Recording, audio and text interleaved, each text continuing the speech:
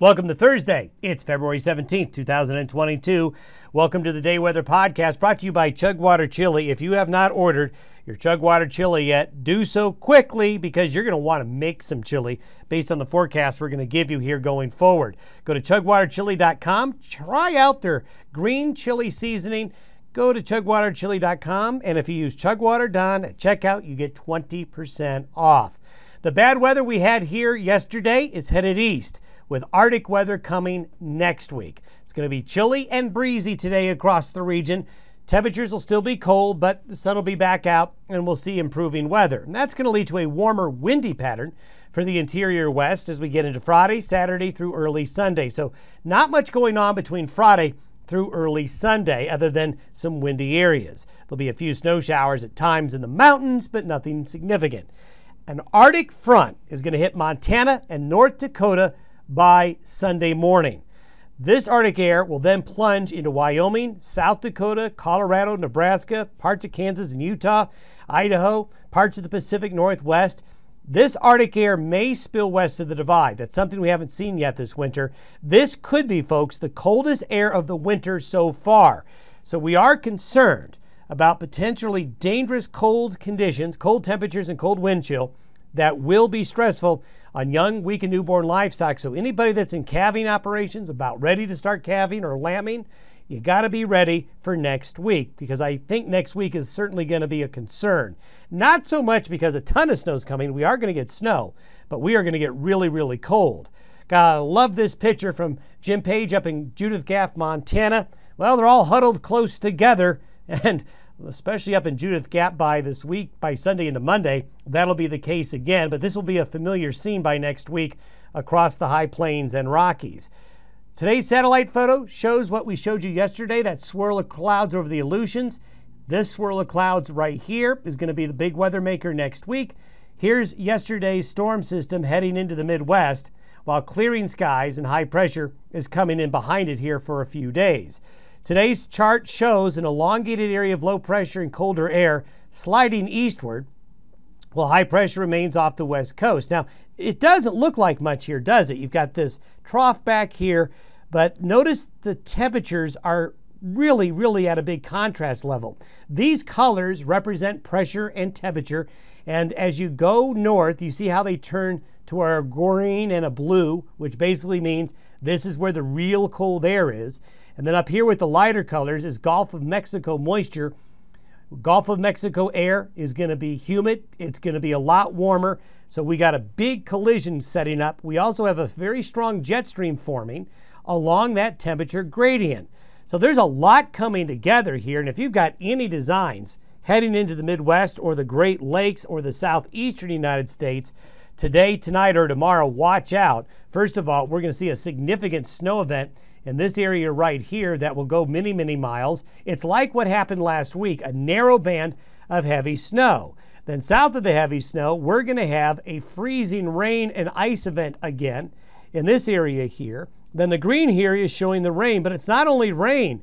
Look at the severe weather threat for today. This area right here means a very high risk of severe weather with thunderstorms and strong thunderstorm activity right into this area here as that Gulf of Mexico air comes in, colliding with that Arctic air. This is a recipe for a bad severe weather outbreak. Now, you might be saying we shouldn't have severe weather outbreaks in February. There's no way that should happen in February. Well, when you look at the data, when you take a look at history, you say, yes, actually, these do happen in February. If you look at the statistical probabilities of tornado activity on February 17th, well, it certainly shows up as being there. In fact, in the 40% profile right there. So if you look at where the severe weather outbreak is expected today, looking at climate statistics, well, it's not that unusual. So if you hear that it's unusual, it's not. Now, as we take a look longer term, they're setting the stage now to take a look at the long-range outlook. We've got this high-pressure ridge growing and building up into the Gulf of Alaska. So when the ridge is there, we go in the fridge. This is by Sunday afternoon.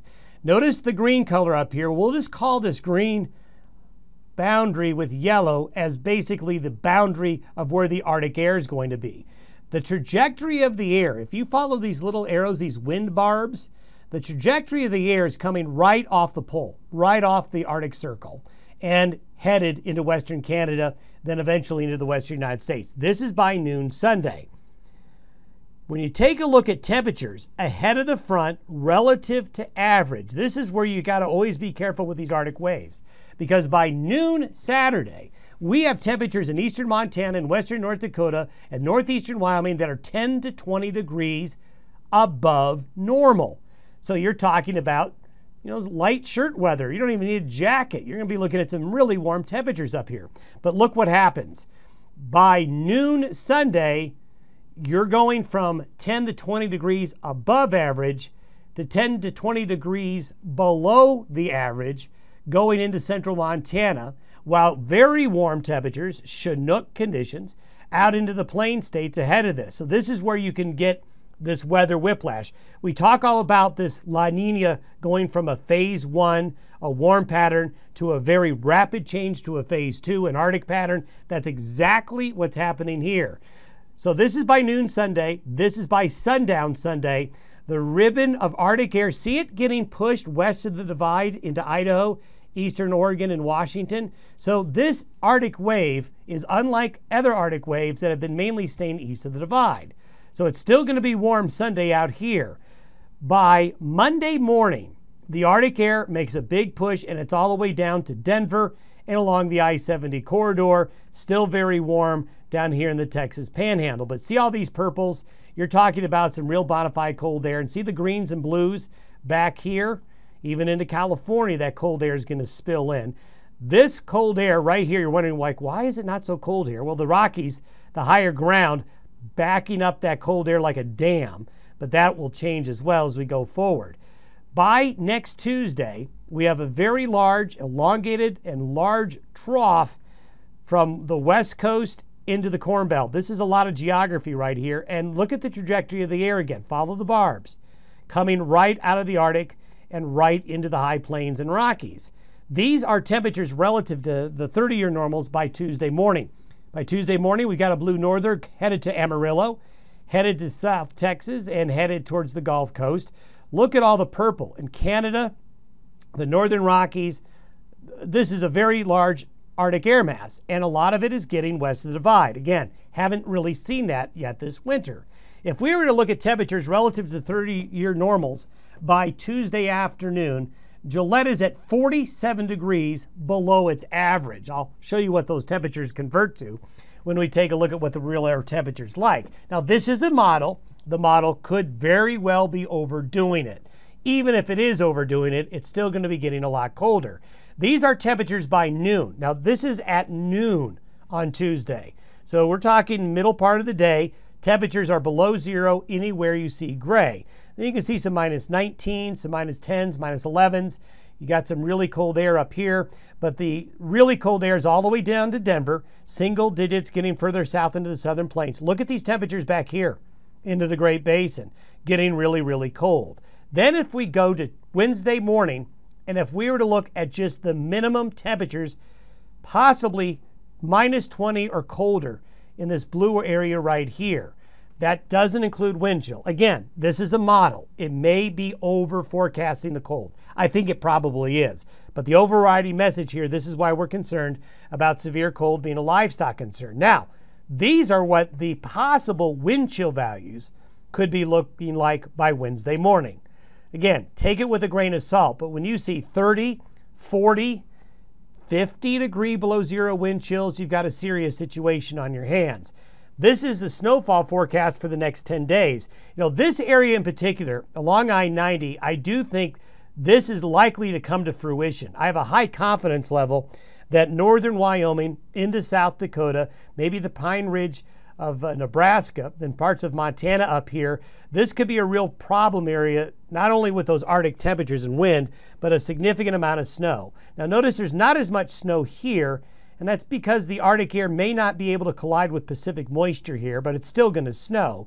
Then look at the Rockies of Colorado, Wyoming, back into and along the divide here. Mountain snow is going to be pretty good with this change in the weather as well. If you were to look at the big picture, this is by Thursday afternoon into Friday morning. The Arctic air is now down to the Gulf Coast again. And look at all the purple expanding south and east again. What's really interesting is if you were to be where we are right now a year ago, it was a year ago this week when we had the big Arctic wave and the big problems with power outages and all the problems that happened in Texas and the Southern Plains. It was a year ago this week. So this week has been colder, but nothing like a year ago. But it's only a week difference, it looks like, between these Arctic outbreaks. It's pretty interesting. Only a week apart from last year to what's coming next week. Not saying Texas is going to have the same situation. I don't think they will. But it's a similar outbreak of cold to what happened a year ago. So stay tuned. We'll have more weather for you tomorrow. Have yourself a good Thursday.